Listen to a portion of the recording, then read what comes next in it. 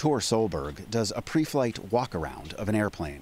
But this aircraft isn't going anywhere while President Donald Trump is on his summer vacation. Solberg's airport falls within a 10-mile radius of Trump's private golf club in Bedminster, New Jersey, where there is a temporary flight restriction in place. During the TFR, it's completely devastating to us because no takeoffs or landings can take place at all. So our entire operation is shut down. That means no revenue from takeoffs, landings, fuel sales, plane storage and maintenance, or the flight school.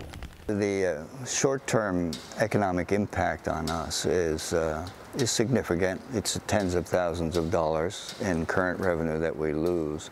But it's the long-term harm Solberg worries about. If pilots, passengers, and students come to believe they cannot rely on the airport to be open, they will go elsewhere.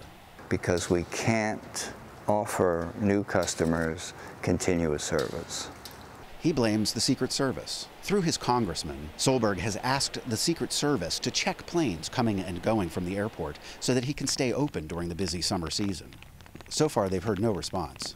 Another nearby airport, Somerset, has also been forced to close because of its proximity to Trump's golf club, where he is vacationing for the next 2 weeks. When Trump visits his Mar-a-Lago estate in Florida, Lantana Airport has to halt operations. We have customers that their first question when they call is, am I even going to be able to train there with President Trump coming down so much?